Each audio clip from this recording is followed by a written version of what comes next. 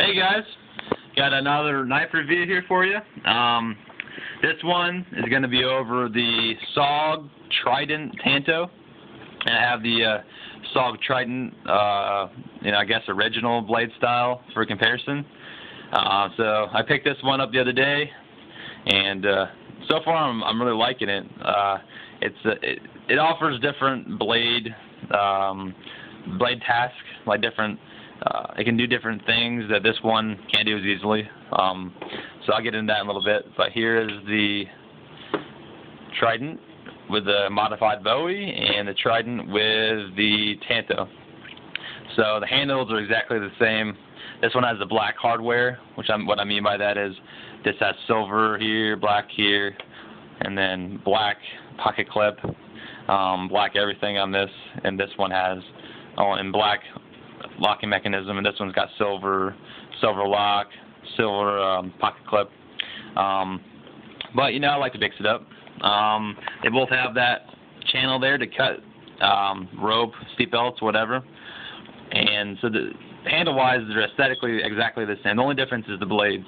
Now coming close, and I don't even know there's a difference in length really. The only difference is the fact that this one is Tanto. And it comes extremely sharp out of the box. And I don't really prefer one or the other. I like both these styles. What I don't like is just the normal looking blades that a lot of knives have. I like either a Bowie or a Tanto, so I like both of these choices. This has the patent number on the back and a little bit of fingerprints. I just got done stropping it because I've been cutting a lot of crap with it, and it performs really good. It has a little bit of blade play side to side when I first got it, but I tightened down the pivot here and fixed that right up.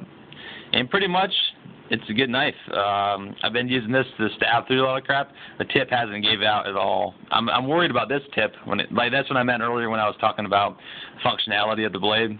This one has more of a sweep, so it's better for more fine cutting task. And this one has more of a straight edge, and this is for normal cutting task, and really good for puncturing. So that's pretty much it. I mean, not much to really go over. There's other reviews on YouTube, but wanted to give my take on it. It's a good knife. I prefer the other one just for my overall carry, but they're both good knives. Oh, one thing I gotta mention is because this has a straight edge, this has a sweep.